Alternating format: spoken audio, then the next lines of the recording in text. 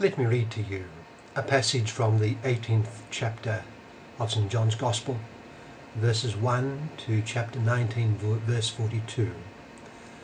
That's the Gospel for Good Friday, but I will only read part of it, because it's a very long Gospel, of course. St. John writes, Pilate said to them, "Shall I crucify your king?" The chief priests answered, "We have no king but Caesar." Then he handed him over to them to be crucified. So they took Jesus, and carrying the cross himself, he went out to what is called the place of the skull, in Hebrew, Golgotha. There they crucified him, and with him 2 others, one on either side, with Jesus in the middle. Pilate also had an inscription written and put on the cross. It read, "Jesus the Nazarene, the King of the Jews." Now many of the Jews read this inscription because the place where Jesus was crucified was near the city, and it was written in Hebrew, Latin and Greek. So the chief priests of the Jews said to Pilate, "Do not write the King of the Jews, but that he said, 'I am the King of the Jews.'" Pilate answered, "What I have written, I have written." That's from John chapter 19, verses 15 to 22, which is part of the long Gospel account of the Passion of our Lord for Good Friday. What does it suggest to us?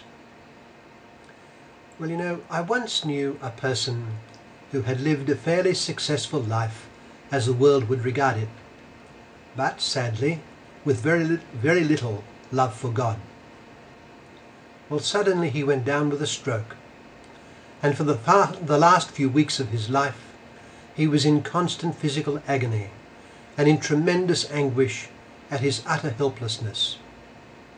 All peace of mind left him. His life had crashed, and he could not understand why all this had engulfed him.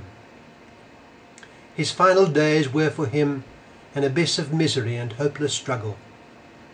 His death, with its unhappiness, had all the appearance, to both himself and to others, of being a tragic end to what seemed an otherwise fairly successful life. Many years ago there lived a famous psychiatrist by the name of Viktor Frankl, who was intrigued at how some people retain peace of mind and heart amid great deprivation and suffering. Others, such as the person I've just described, are virtually destroyed by it. Frankl asked, what did the former have that the latter did not? The answer, he discovered, was the possession of a sense of meaning in things. Meaning gave purpose and shed light in the darkness. Human experience, literature and philosophy all bear testimony to the fact that one of the greatest problems for man is that he suffers, and at times indescribably. From a natural point of view, suffering appears as the great blot over the whole of life and creation. It seems to have no use, making life pointless. Of course, suffering and evil are indeed a great blot on everything. God did not mean things to be thus at the beginning. This we know from Revelation. God has told us so. He has also told us that the biggest hand in this matter, the cause of the terrible mess that man is in, and of the evil and the suffering that is so prevalent, was and is man himself. Man caused it by sinning, by disobeying God both in the beginning and now. The result is that so much of the life of man is taken up with the work of avoiding suffering and evil. Much of the purpose and structure of the religions of man is designed to relieve and rid man of his suffering. For instance, it was an important goal of the Buddha's life, to find the answer to suffering in the sense of discovering the way out of it. Buddhism has this as a principal aim. God's answer to man's question about the mystery of suffering comes in the example, the teaching, and the person of Jesus Christ. And it is this, that Christ actually chose to suffer in the doing of his Father's will. He chose to suffer with sufferings which no human being could possibly imagine adequately. I freely lay down my life, and I freely take it up again, he said. He suffered in atonement for all the sins of the whole world, all mankind. We read that they took Jesus, and carrying the cross himself, he went out to what is called the place of the skull, in Hebrew Golgotha. There they crucified him. It is commonly recognized by religious people that sufferings are often punishments for sins.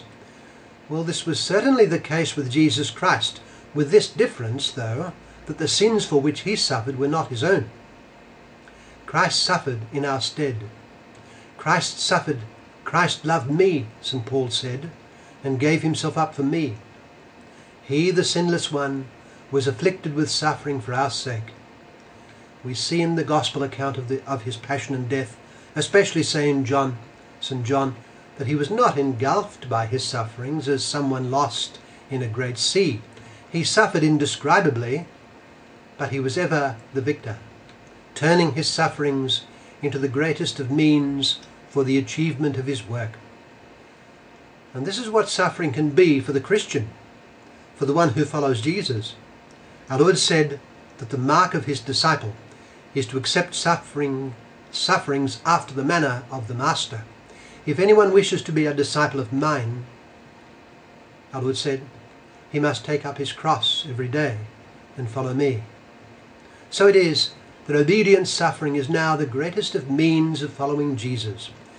Just as it was the great means whereby Jesus our Lord conquered the power of sin and brought sanctity to the world, so in like manner to suffer in union with Christ will be for the Christian the greatest means of overcoming the power of sin and of growing in sanctity. To suffer with Christ and in Christ is the path to goodness. It will, moreover, be the source of doing good for others. We win blessings for others by suffering in union with Christ. Let us learn from the passion and the death of Jesus how to live and how to die, but also how to suffer and how to make our sufferings the means of our sanctification and the means of the sanctification of others. We do it by abandoning ourselves in suffering to God's will and offering up to him all the sufferings that he allows for us.